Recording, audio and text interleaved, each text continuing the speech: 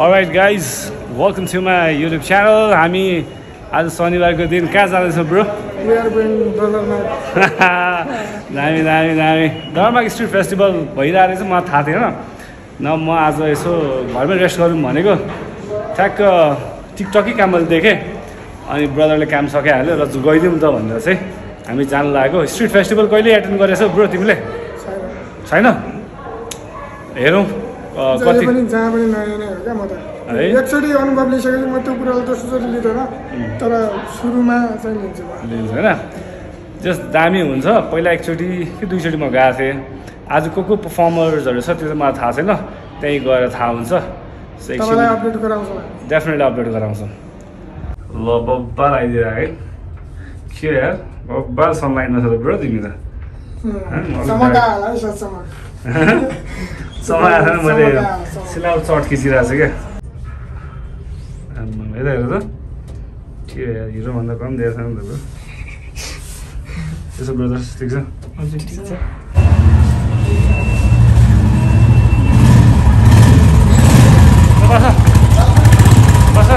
ल गाइस, हामी चाहिँ अब दुबरमार्गको यात्रातिर लाग्यौँ है। अब यो राखेर राम्रो गरे एलइडी राखेर। हामी सनलाइट आइरहेछ है दामी आज बबाल आइरहेछ भने यो दामी।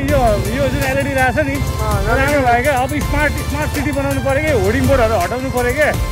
अब त्यो त त्यसको लागि त अब अझै सम्भव पनि देख्दिनँ म चाहिँ होइन।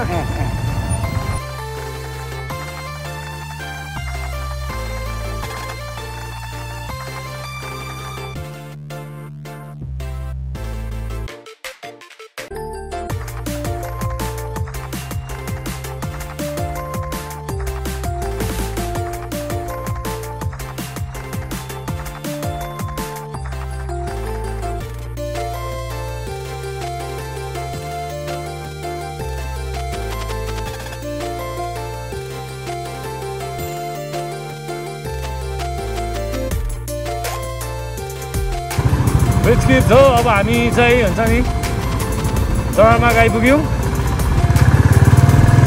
अब पार्किङ कहाँ गर्ने भन्ने कुरा हो। अब त्यहाँभित्र चाहिँ वान भ्यू हो जस्तो लाग्यो मलाई, किनभने त्यहाँ सबै अब स्टल्सहरू राखेको हुन्छ, कन्सर्ट को स्टेज हुन्छ त्यहाँ होइन। त्यही भएर यतैतिर राख्नु पर्ला जस्तो छ है। सबैले यतै राखेर दिएको छु मैले। यो दाइ आइयो बाइक यतापट्टि गएको छौँ हामीले दरबारमा राखेको छौँ है बाइक चाहिँ।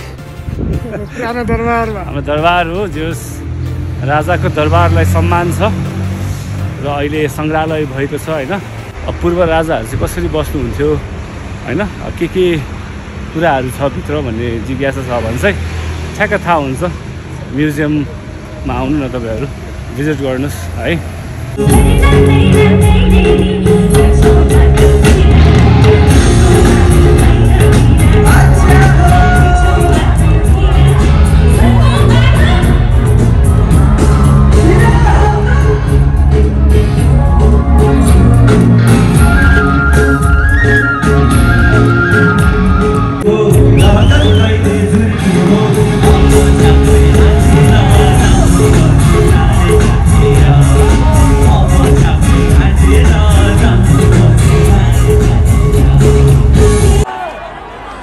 सबैलाई धेरै धेरै धन्यवाद। मलाई थाहा छ तपाईँहरूलाई ममताको मुस्कान नै काफी छ कि होइन। म बजाउँछु मुरली तिरे रे तिमी तिमी।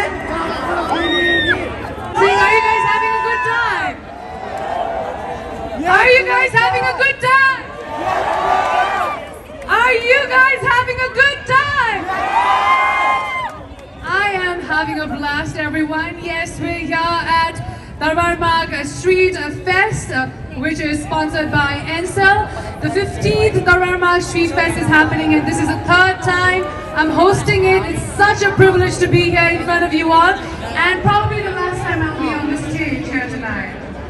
No, don't worry. We all will come back on the stage tonight. Okay, Aida? सबैजनाको एनर्जी बिस्तारै घट्दै गयो कि नबढेको हो कि के भएको बुझ्नै सकिनँ मैले त। पछाडिको पछाडिको साथीहरू एकदम पछाडि पनि हाम्रो आवाज सुनिरहनु भएको छ भन्ने मैले आशा गरेको छु है। पछाडि पछाडि हात हल्लाउँदै हुनुहुन्छ नि, पछाडि हात यस्तो उठाउनुहोस् न।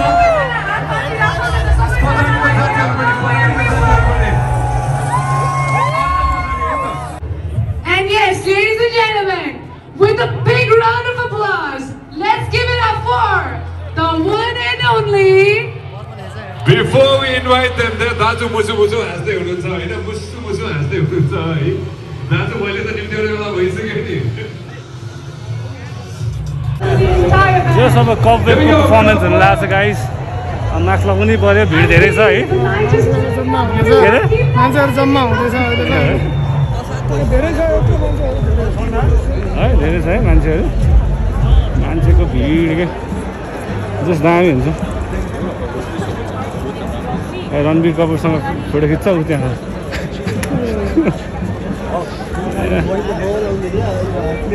जस कबवेबको अब पर्फर्मेन्स छ एकछिन म हाल्छु एकछिनमा। हाम्रो एउटा यो पनि हेरिदिनु पर्यो, हजुरको इन्टरभ्यू धेरै हेरेको छौँ हामीले। Thank you. सो त्यस्तै हो, चिनजान भइहाल्छ। भाग्ने छैन कोही बेला, तर कस्तो हुन्छ भने अक्वर्ड हुन्छ क्या, मलाई त्यस्तो बानी छैन नि त, अनि त्यही भएर हो। सो थ्याङ्क्स, तपाईँहरूले माया गर्नुहुन्छ र आज म यहाँ छु, so thank you very much. अब ब्रदरलाई मैले भिडियोमा ल्याउन सकेन, लाज लाग्यो क्या मलाई, हजुरलाई चिन्छु भनिहाल्यो, कस्तो अप्ठ्यारो अप्ठ्यारो लाग्यो क्या।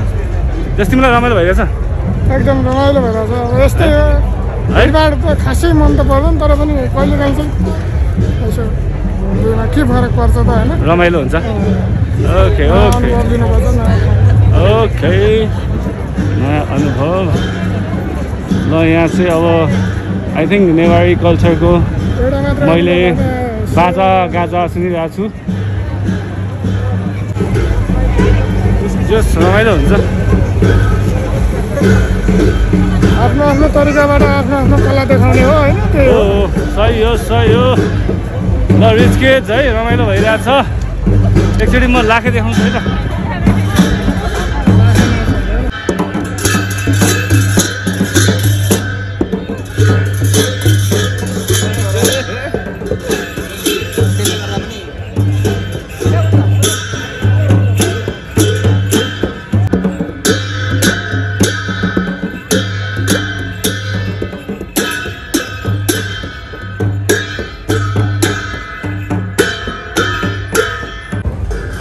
सर पनि रहेछ क्या, मलाई ठ्याक्कै नचिनिरहेको क्या, ऊ जान्छ ब्ल्याकमा त्यहाँ ब्ल्याकमा।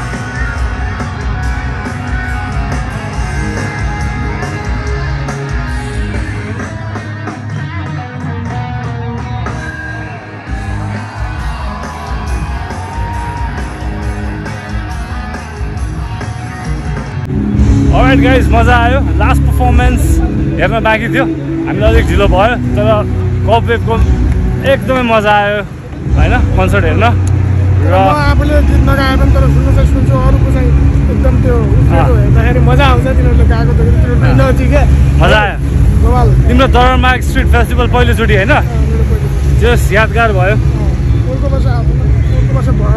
भएन पोहोरको वर्ष कहाँ भयो 2 वर्ष 3 वर्ष भएन नि So anyways, thank you very much and keep on loving my YouTube channel र मेरो सोलाई त तपाईहरुले माया गरिराख्नु भएको छ अझै माया गर्नु होला सो लास्टमा के भन्न चाहन्छु हेर्दै गर्नुस् हैन यस्तो यस्तो कुराहरू तपाईलाई जानकारी गराउँछु तपाईहरु घरमै बसी बसी मस्त हेर्न सक्नुहुन्छ रमाइलो गरेर सक्नुहुन्छ ठाउँ ठाउँ जाने रमाइलो गर्ने हैन अब हामीले चाहिँ कामबाट पनि कोही बेला यसो समय निकालेर तपाईहरुको लागि चाहिँ यसो हैन आइदिन्छौँ एन्टरटेनमेन्ट डोज त हाम्रो सब्सक्राइबरलाई दिनु पर्यो नि हैन so thank you very much just Darbarmarg street festival 15th Darbarmarg street festival दामी नै भयो र हामी चाहिँ एन्डिङमा मात्रै आएको किनभने मलाई पनि पर्सनली थाहा थिएन आज चाहिँ दरबारमार्ग स्ट्रिट फेस्टिभल छ भनेर तर थाहा पाउने बित्तिकै हामी आयौँ एकछिन भए पनि इन्जोय गऱ्यौँ धेरैले सोच्नुहुन्छ अब हामी प्रायः जस्तो काममै हुन्छौँ किन आउँछौँ होला अब म्युजिकल कन्सर्टतिर भनेर हामी चाहिँ म्युजिक लभर हो होइन र हामी चाहिँ अब हुन्छ नि मास्क लगाएर भए पनि इन्जोय गरेर चाहिँ हामी आउँछौँ होइन दर्शक माझ आउनु मन लाग्छ तर त्यही हो समटाइम्स अलिकति अक्वर्ड हुन्छ जस्तो लाग्छ मलाई चाहिँ किनभने